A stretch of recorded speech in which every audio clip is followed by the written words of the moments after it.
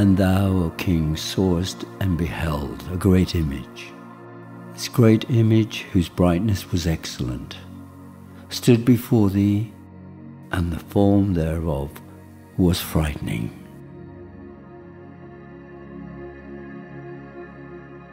This image's head was of fine gold, his breast and his arms of silver, his belly and his thighs of brass,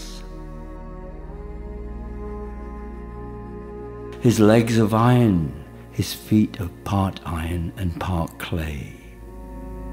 Thou sawest this, till that a stone was cut out without hands, which smote the image upon his feet, that were of iron and clay, and brake them into pieces.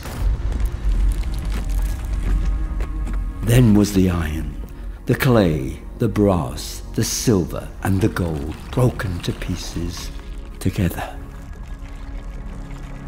and became like the chaff of the summer threshing floors. And the wind carried them away, that no place was found for them.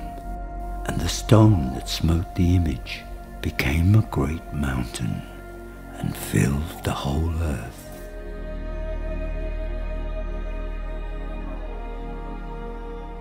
This is the dream, and we will tell the interpretation thereof before the king.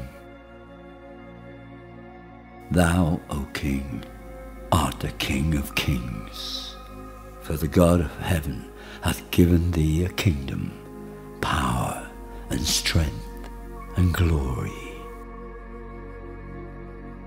And whosoever the children of men dwell, the beasts of the field and the fowls of the heaven, hath he given into thine hand, and hath made thee ruler over them all. Thou art this head of gold. And after thee shall rise another kingdom inferior to thee, and another third kingdom of brass, which shall bear rule over all the earth.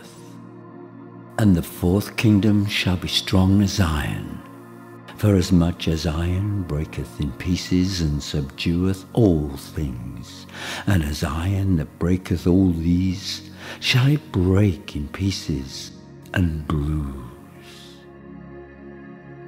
And whereas thou sawest the feet and toes, part of potter's clay and part of iron, the kingdom shall be divided, but there shall be in it of the strength of the iron, for as much as thou sawest the iron mixed with miry clay.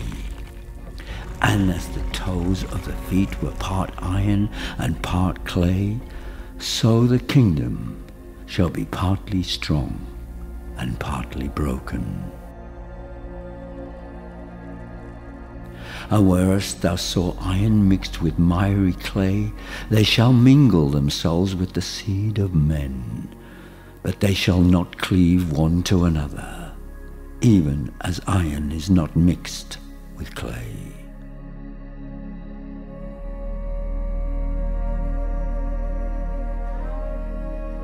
And in the days of these kings shall the God of heaven set up a kingdom which shall never be destroyed, and this kingdom shall not be left to another people, but it shall break into pieces and consume all these other kingdoms.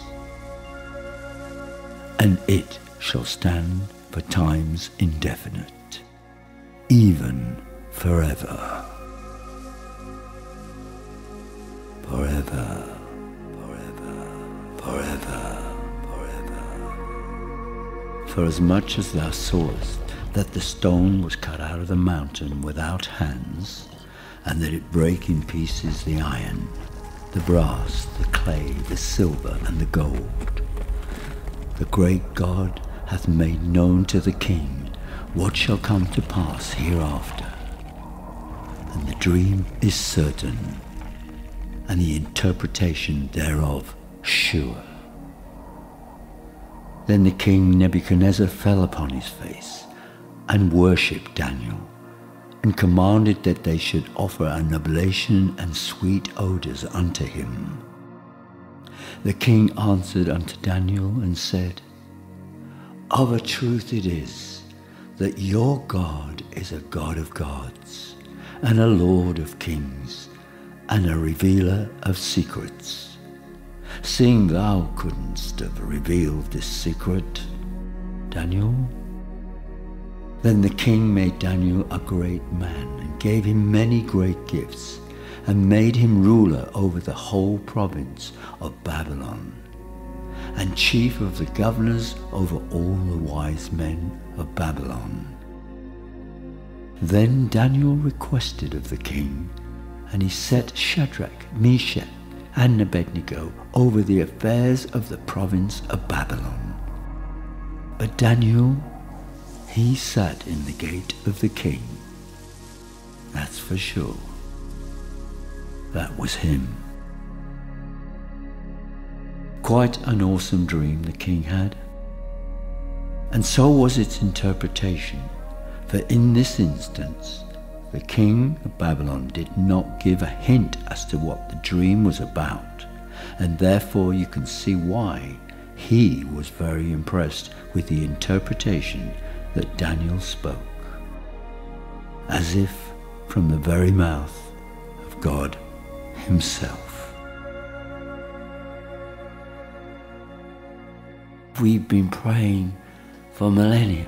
Thy kingdom come, thy will be done on earth as it is in heaven.